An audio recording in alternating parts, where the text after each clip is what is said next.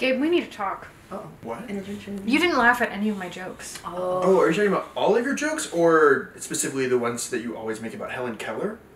Probably those. You were roasting. It doesn't Helen matter. Keller. It doesn't matter. You're my I friend. You should have draw my the back. line at those jokes. Yeah. Well, I think that's pretty immature, and honestly, you're breaking like the core rules of improv, and you're not being a good friend. Okay, laugh at this.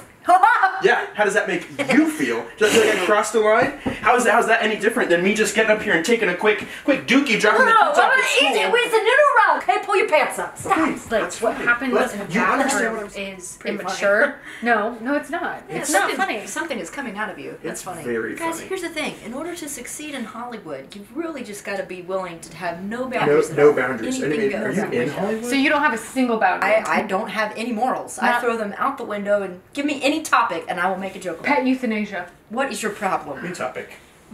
Gabe, you just hate